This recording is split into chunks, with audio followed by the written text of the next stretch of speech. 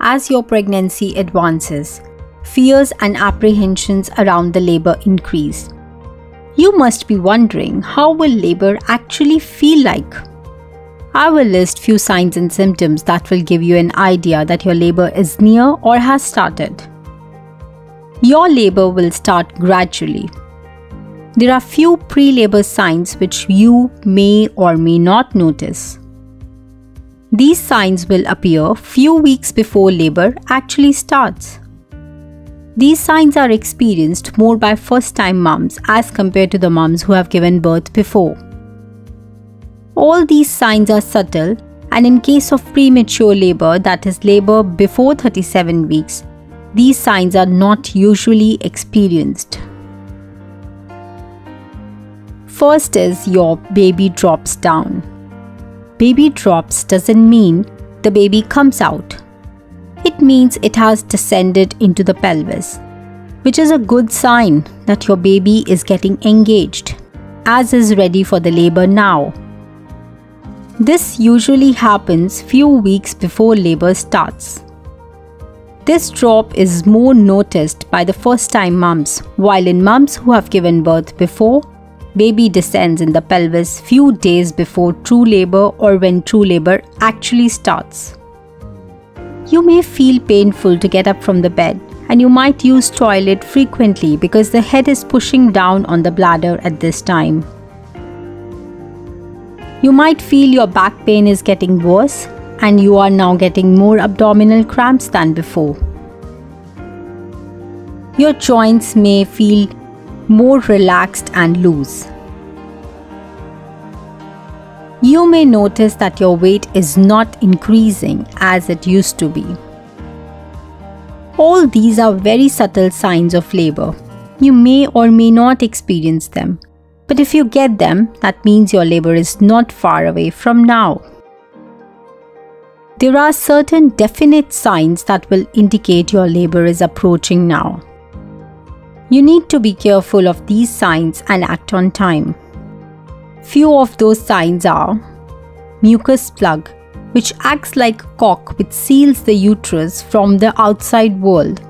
If you notice that you start losing mucus-filled blood-stained discharge, that means your labor is near, as your body is getting ready to deliver the baby now. This increased blood-stained discharge is known as show, and is a short sign that your body is ready now for labor. You need to differentiate this blood-stained discharge from fresh bleeding. Fresh bleeding will be same as you get in your periods. If you experience fresh bleeding instead of mucus-filled blood-stained discharge, you need to contact your doctor immediately. Fresh bleeding in large amounts is not a healthy sign and you should not ignore it. Baby is surrounded by a cushion of fluid known as amniotic fluid. It protects your baby throughout the pregnancy and during labor. Your baby's head puts lot of pressure on this bag. As a result, this bag of water ruptures. You may notice sudden gush of fluid coming out, or sometimes just tickling of water, or wetting of your pants. If any of these is experienced by you, that means you will go in labor in next 24 hours. The most obvious sign of labor is you getting labor pains or uterine contractions. But sometimes they could be just false labor pains. It becomes very important to distinguish whether you are getting actual labor pains or they are just false, as these contractions will determine that you need to go to hospital sooner rather than later. I will give you some cues which will help you judge yourself that what type of pains are you getting. Every woman feels and perceives contractions in different ways. But mostly these feelings are described as dull ache in lower stomach and going back to as well, which worsens with time. Or a wave-like pain from top of the stomach to the bottom.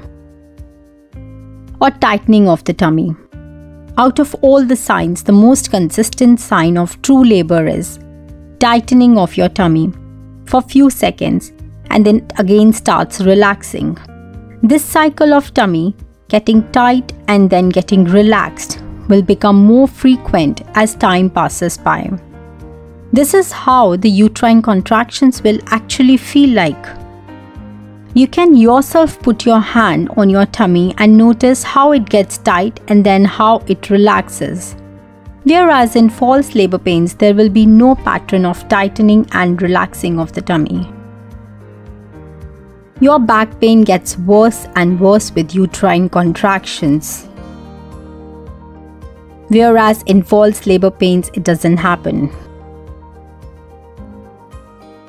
The uterine contractions will follow a regular pattern that is coming after every 8 or 10 minutes.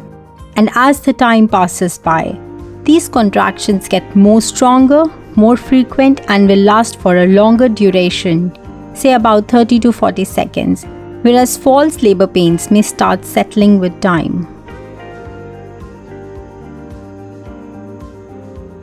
True labor pains will not go no matter whatever activity you do, whether you lie on the bed or you go for a walk. These contractions will not disappear, whereas false labor pains will go away if you do some activity or lie on the bed. Now you have figured out about your true labor pains. The next step you need to do is tell your birth partner or whosoever is going to take you to the hospital. Try some breathing techniques or relaxation techniques that you had learned during your yoga sessions. Keep an eye on your contractions. Try to figure out how often and how much time is your tummy getting tight and then again relaxing.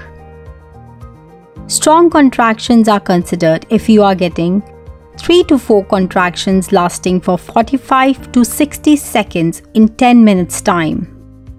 That means you are definitely in labor.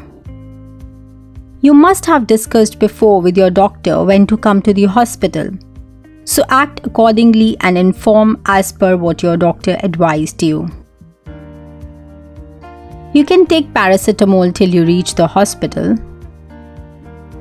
All this means you are in first stage of labor, where your body's main aim is to open up the cervix sufficient enough for the baby to come out. Cervix needs to be 10 cm dilated or opened up before the baby can come out. And obviously from the closed cervix to getting 10 cm dilated, it is going to take some time. And this time duration is more in the first time mums as compared to the mums who have given birth before. And especially early or the latent phase of first stage of labor is the longest one as compared to the active stage. You should be in hospital during your active stage of labor or earlier if your doctor feels the need so.